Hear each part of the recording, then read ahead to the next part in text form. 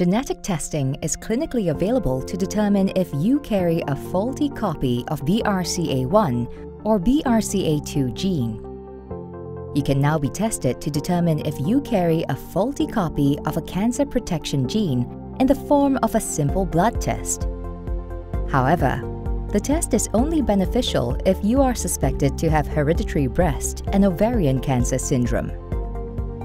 Some features suggestive of hereditary breast and ovarian cancer syndrome are developing breast cancer at a young age, developing the triple-negative type of breast cancer, or the high-grade serous type of ovarian cancer, as well as having both breast and ovarian cancer, having male family members with breast cancer, or having family members with breast, ovarian, pancreatic, and/or prostate cancers.